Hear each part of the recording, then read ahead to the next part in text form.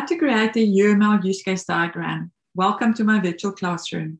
A use case diagram shows the functionality of a system in the form of use cases. In this case, we've got 3 use cases. With your diagram, you will have a system boundary, which is the box around your system, a system title, which is the timesheet system, and the different actors will sit outside the boundary that shows these are the users of the system. Then you will also have with your use cases, system use cases, like in our example, we've got one system use case, which is a calculation performed in the background. The enter time regular use case makes use of the validate time codes calculation in the background every time.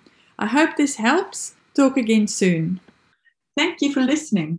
I hope you've learned something about UML use case diagrams. To learn more, visit 𝐦𝐤𝐬𝐵𝐴_excellence.com.